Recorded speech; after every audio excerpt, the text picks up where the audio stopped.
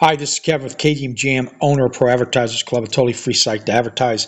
Go to proadvertisersclub.com, join for free today, and start advertising for free. Okay, here's today's drop, the first appearance of Nathan Christopher Summers, the man who would become Cable.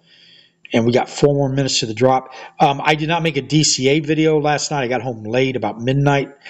But I did pick up a Fantastic Four, which now gives me 6. Fantastic Four number 1. So remember, I like to stack 10 at a time, 1 for me and 1 for, let's see what Spider-Man's going for right now.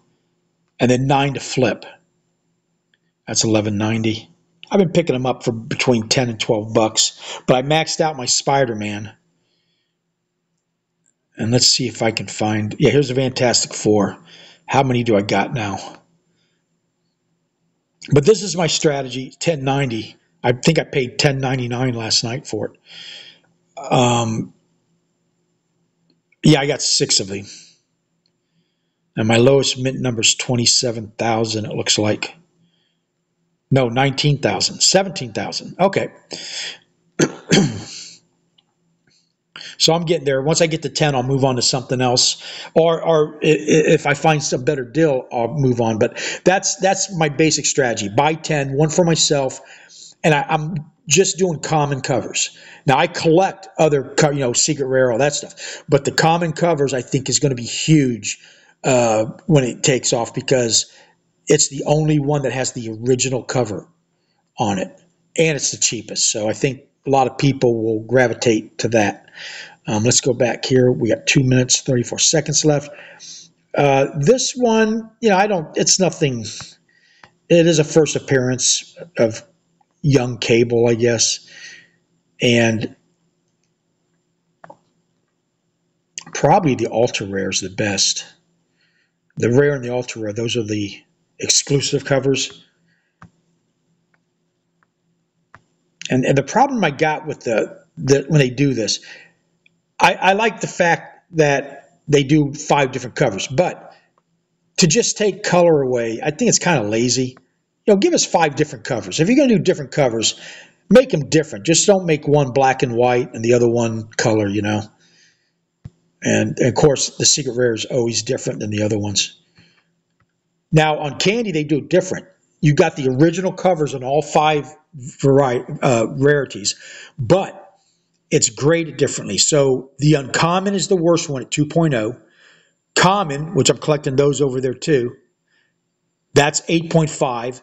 And then so on all the way up to 10.0 with legendary.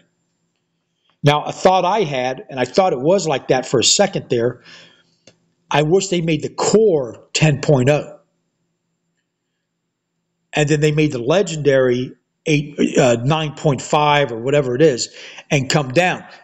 That would have balanced it out and make the core even more valuable, because it was the best graded comic. But they all have the original cover, so I guess it doesn't matter. It just would have put more buy pressure on the core. But that's the way it is. Okay, we got 47 seconds left. The last drop, I forgot to go into the wait list, but of course it didn't sell out. And I got the Beast. But, I keep talking about these stores. I'm on like 19 different platforms.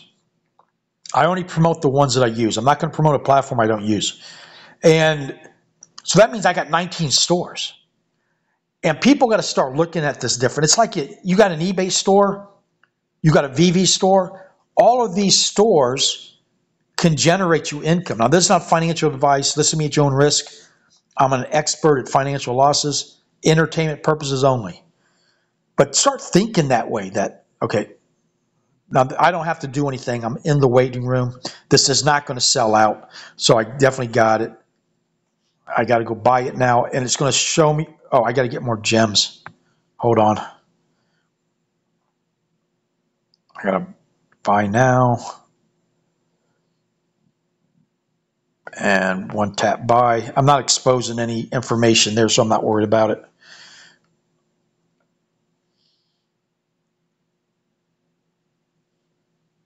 I continue. Buy now.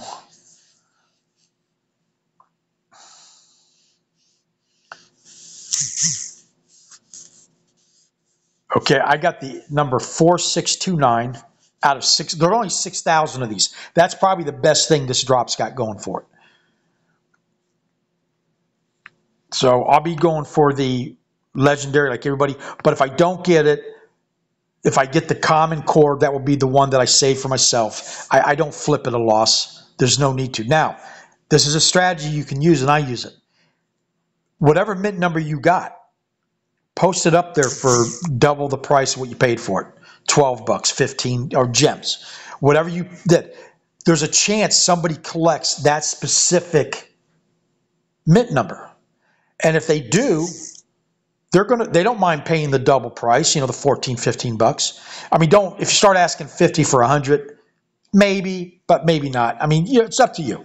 But just because you got a mint number that doesn't seem familiar doesn't mean somebody doesn't collect that mint number. 2 times now I've sold an item doing that they paid more for than they could have gotten off the floor. And it wasn't because of it was a low mint number. So I'm assuming it was because they collected that particular mint number, or they were just being nice and they wanted to give me some extra gems. I don't know. But try that out. That might work. Let's see if I can go see what I got. And then I'll call it a day. You own 1 edition. Drum roll. Uncommon. Okay. I'd rather would have had the common, but I'll take the uncommon. And that's number 4629. So what I might do is put it up there for 12, 15 gems. In fact, and I can't for 15 minutes, so there's no sense in even trying to do it. Okay. Please like and subscribe. Thank you for watching, and have a nice day.